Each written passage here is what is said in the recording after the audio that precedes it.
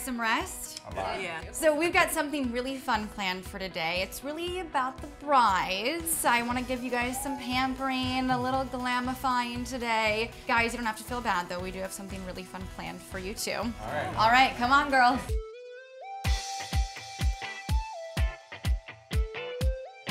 You're looking good right off the rack. I think the t-shirt's the way to go. I want to try something a little bit lighter. So if you were walking down the street in this bad boy, how would you feel? Oh, like $1 million. All right, we're gonna start out with your neck. Make you look good. Take a look, what do you think? I'm gonna need a bigger tape. Got it, understand, yeah, right?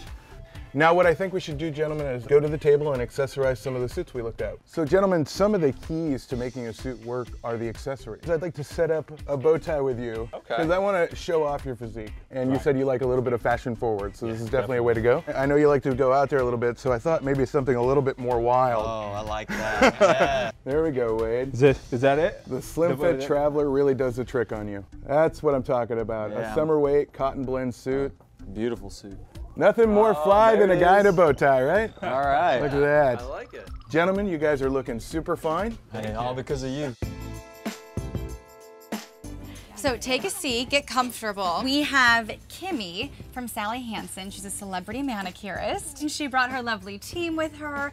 They're going to be giving us manicures today. Awesome. We know manicures super important to your wedding day because all everyone wants to do is look at your new ring. So the 4 different options are modern, heart, lace, and glitter, and America will vote on those 4 options. Are you ladies liking your color so far? Oh yeah. Yes, Yeah. it's super cute. You like all the different shades of pink? It's kind of fun to see the different colors, right? Kimmy, I know that Sally Hansen has really good at-home products if people want to do these looks at home. If you could walk us through how to do each one of these looks at home, maybe we'll start with the lace look. For the lace look, you need pink acard as your color, and then you can use the Sally Hansen nail art pen to get the design.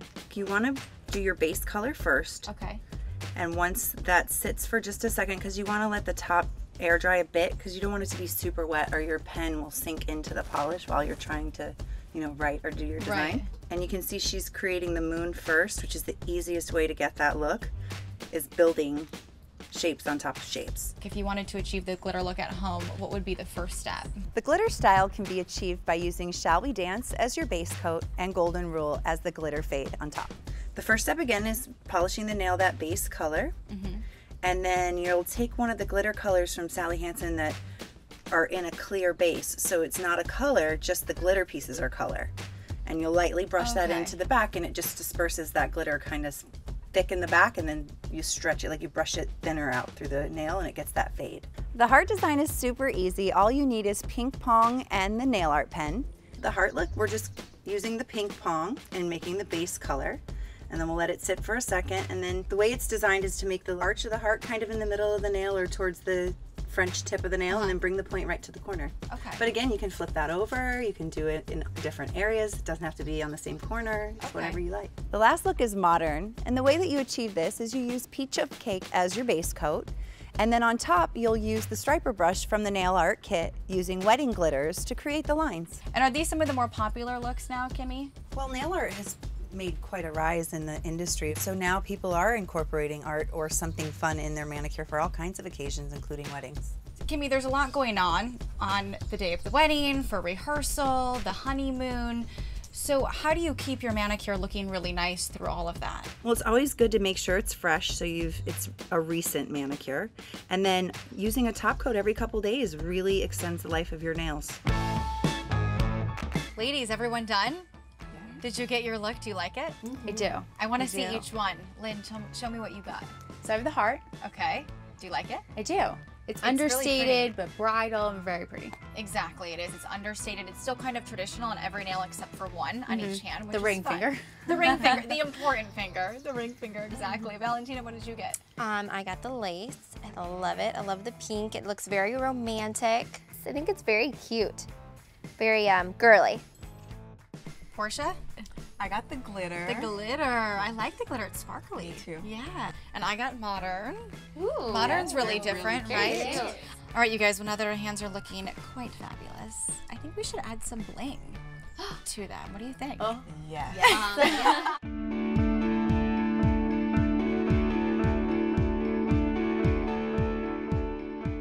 Welcome everyone, I'm Michelle Myers, I'm the publisher of Brides Magazine, and with me is Z, the CEO of Simon G Jewelry. We're here today at Robbins Brothers, the engagement ring store, an exclusive retailer of Simon G Jewelry. I wanted to congratulate you all for making it this far in the competition, and one lucky couple is going to win $1 million fairy tale wedding.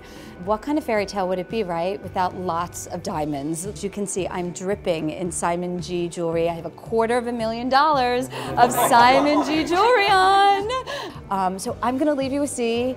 Have a blast, and I'm gonna see one of you lucky couples at the altar. Have a great day. Lauren, Z, take it away. Z, I know our couples, especially the brides, are so ready to see their options for the wedding bands. This is a category America gets to vote on. Z. Without further ado. Oh my gosh. Ladies, I know you are so excited to get these wedding bands on, so why don't you pick your favorite?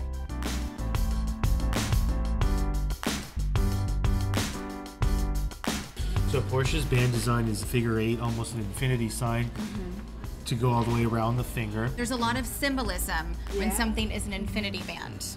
Forever. Yes. I hope you guys know you're getting into forever, right? Okay. Moving on, you see a much more traditional band with round diamonds that has around 7 stones on it, and they're a lot larger, so you'll see a little bit more sparkle, but it's a little bit more bolder as well. Valentina, what band do you have on? It's beautiful. She has a micro pave band. The unique part about this is the diamonds are extremely small, almost microscopic. And then I've got on a 4th band choice. This ring leans more on the vintage side, where we see the shape of it kind of pinching in and coming, tapering down to a round center. So we definitely didn't forget the guys. I'll start with the first one. This is more what we call like a machine turn band. Okay. Satin finish in the middle with high polish on the edges.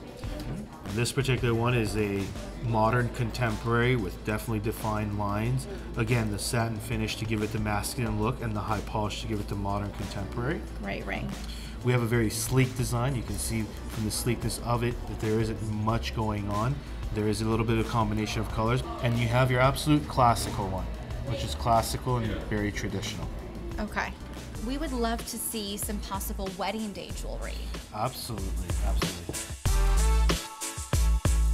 I like to keep it simple. If you'd like to have an emphasis point, it should be either your earrings, your necklace, or your bracelet, but not all 3 together. Okay. So you might want to make a statement wearing a really nice bracelet and tone it down with the necklace and earrings, or vice versa.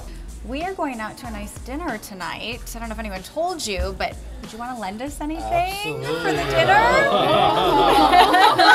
Please feel free to pick one significant piece that's your absolute favorite, and you guys are more than welcome to wear it this evening.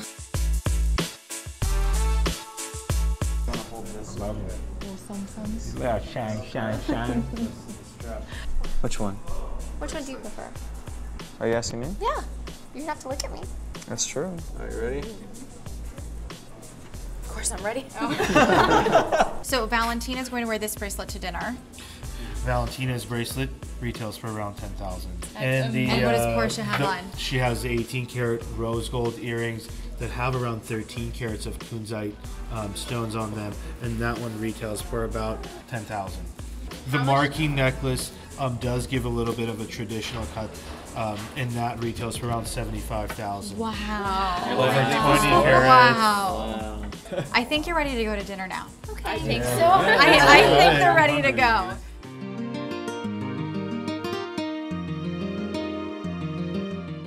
We're at SBE's Gladstone's Restaurant in Malibu.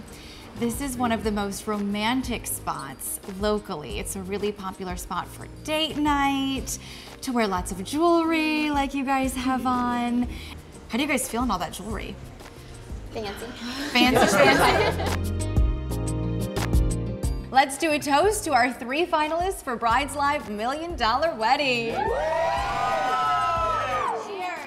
Thanks so much for watching episode 3 of Brides Live $1 Million Wedding. And we are here again with Brides Editor-in-Chief, Kia Miner. And today we're going to talk about engagement rings. How do you even go about beginning to look for one?